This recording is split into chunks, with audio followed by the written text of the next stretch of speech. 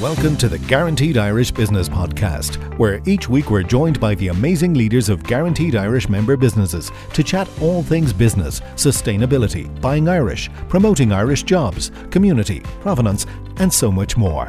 Sponsored by FBD Insurance, Ireland's largest homegrown insurer. Support, it's what we do.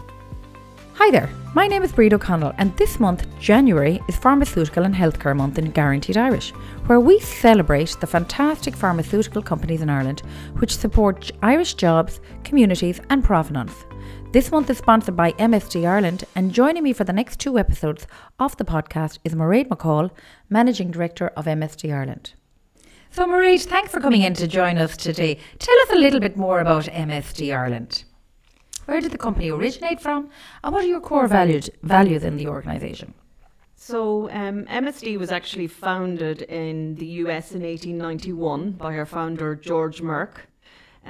We've been in Ireland since 1974. We now have 5 manufacturing sites and 7 sites in total around Ireland. One of them is our commercial head office, which is over in Leopardstown, and we also have another data labs facility, which is part of our animal health network over in Blackrock in County Dublin as well. Okay, so a large number of employees there. How many are you employing at the moment? So the latest numbers are we have just under 3,000. They're the official latest numbers. So we've seen a lot of growth over the last while, a lot of new hires as well.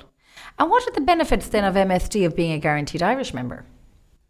So the core benefits for MSD as a Guaranteed Irish member are, we are geographically spread. We're around the regions. We're not concentrated in any one particular area. So the benefits for us is really to leverage and to harness that presence that we have in Ireland. Ireland is very significant in terms of MSD's global operations as well. And under your leadership, Mairead, you've really gone through a massive growth phase. It's been really successful in the last few years. Has that been as a result of COVID, or how did you navigate your way through COVID, a testing time for any business leader? Well, COVID was challenging, I think, for all of us. Sometimes we like to think that, it's all over, but I think as we've seen over the last few weeks, COVID is still around. I took on my role as managing director in December 2020, so right in the middle of COVID. So that was a challenging time, to take on the new role. We were working virtually from March of 2020, in the commercial organisation. But in the manufacturing facilities, obviously, business had to continue. We have patients that depend on us, not only in Ireland, but globally as well. And the key learning, I think, for me, from a COVID point of view, was, really the centrality of Ireland in the global supply chain. And it was great, that the supply chain continued and our operations continued very successfully. Actually, that's a very good point you're making on behalf of pharmaceuticals based here in Ireland.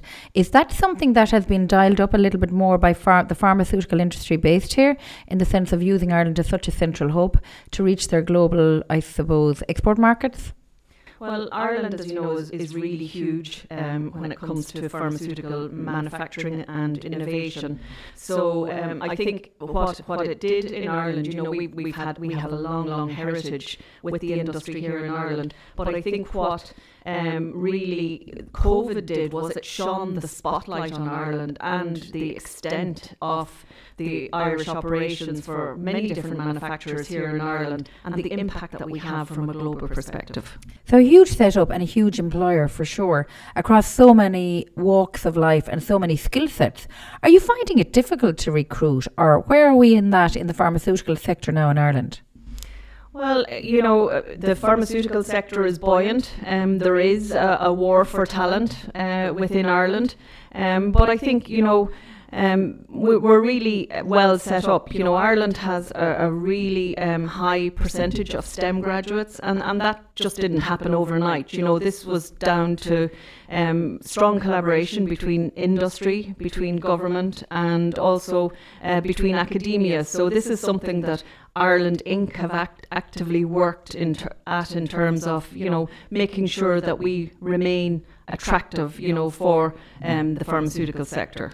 Well, it's great to see such forward planning coming out of the pharmaceutical sector, and very often you're not given credit for that. So I take my hats off to the members there in that sector for doing that and thinking, I suppose, of putting a little bit of forward planning, and maybe that's part of the contribution as a group when you network together, that that forward planning is allowing you to be so successful, as opposed to crisis management or firefighting, as a lot of sectors go through.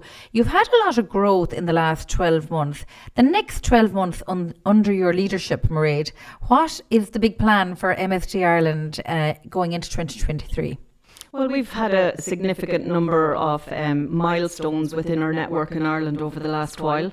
We've had significant announcements in terms of expansion as well. So really, it's to ensure, that we deliver for MSD, but that we also deliver for those patients who depend on us globally. And one of the things you did ask, at the beginning was around our values. And if I was to summarise our values, we have very much the focus is that the patient comes first, and that is really critical. And that goes back, I referenced our founder back in 1891, and one of the things that he referenced was that patients, must come first, and we can never forget that, what we're doing is ultimately for patients, and that's something that is still very strong within our culture. Thank you for listening to part 1 of this interview with Mairead McCall, Managing Director of MSD Ireland. Part 2 will be available on Friday, so make sure to subscribe to this podcast wherever you listen so you don't miss the rest of the interview. The Guaranteed Irish Business Podcast, sponsored by FBD Insurance, Ireland's largest homegrown insurer. Support. It's what we do.